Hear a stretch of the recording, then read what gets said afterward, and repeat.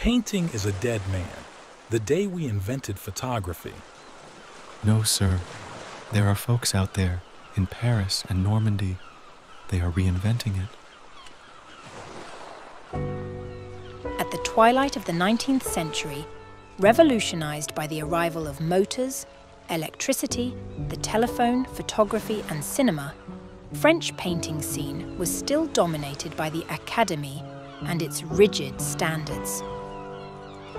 It's not realistic enough. The anatomy, the lighting, it's far from perfect. Monet, Renoir, Degas, Sisley, Courbet, Morisot, Cézanne, Pissarro. A group of daring artists would emerge to overturn the established rules, the Impressionists.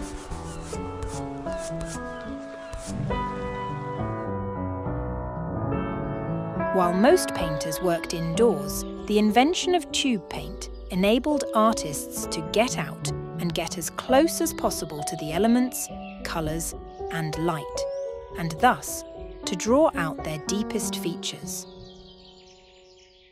Colour is my daily obsession, my joy and my torment. Monet was in the vanguard. In 1872, one of his paintings, Impression Soleil Levant, gave its name to Impressionism. Popularised by a journalist, Louis Leroy, the word is rather a pejorative noun, and it caught on, often against the advice of the artists themselves. But it wasn't until 1874 that the movement really began to take shape. At Nada's in Paris, a now legendary exhibition was held, organised as a reaction against the Salon, the institution that made and broke artists. The previous year's show had been a stormy affair. Artists were refused entry and the jury's conservative choices were exposed. The outings continue and even multiply. With easel on their shoulder and brushes in their saddlebags, these painters of a new genre leave the cities in search of unforgettable skies, enchanting stretches of water and bucolic gardens. They are witnesses to cities and lives that are changing.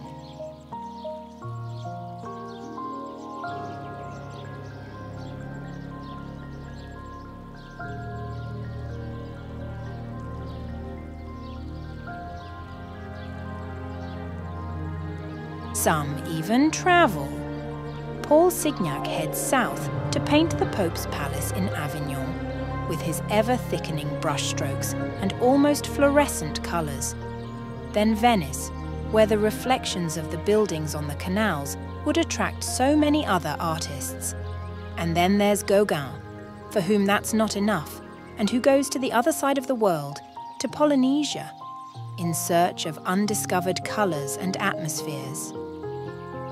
Van Gogh followed his advice to settle in Arles and soak up the intense colours of southern France. Maximilien Luce chose nearby Saint-Tropez to settle for a time. The Impressionists were no longer all French, and the movement spreads throughout Europe.